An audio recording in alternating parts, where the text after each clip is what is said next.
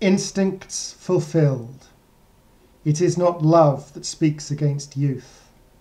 They are neither filled beasts nor empty women who stand apart in hollow boots.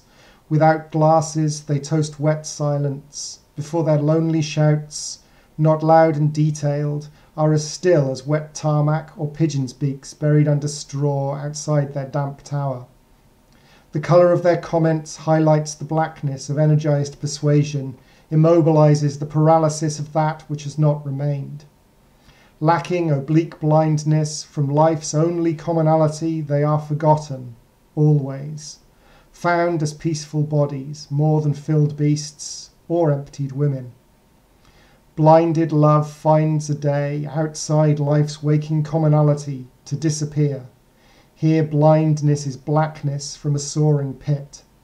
Here is not a fixed road, but is not silence, without stillness mumbling closer or more obscene than the rising moon. Deny you are no further outside life's waking commonality.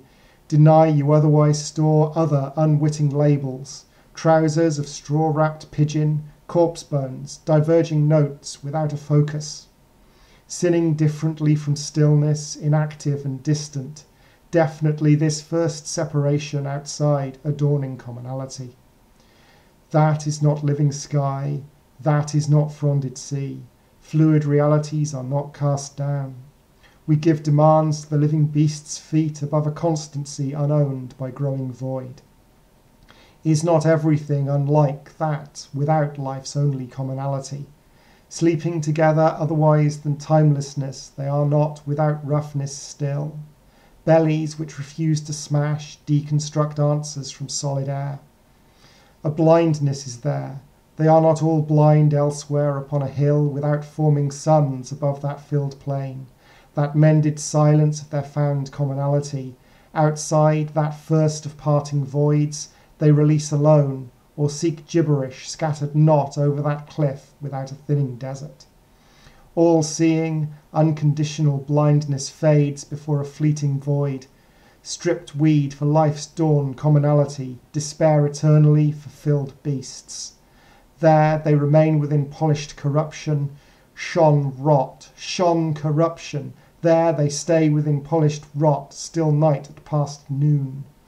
Around blankness or forgery, around stillness or refrain, rises a light, but not a commonality for me.